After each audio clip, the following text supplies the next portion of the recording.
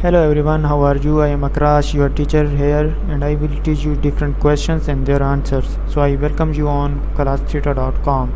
So our today's question is: the Evasion Plan of Action provides recovery forces.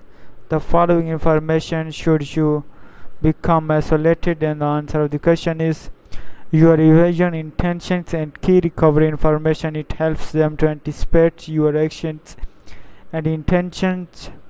Should you become isolated, ensure you detail the factors concerning the methods and procedures you intend to use to communicate with recovery forces. Thank you for watching the video. If you have any question related to this video, please post a comment below. If you have any question in your mind, you can also post on the website and I will be answering you in the next video.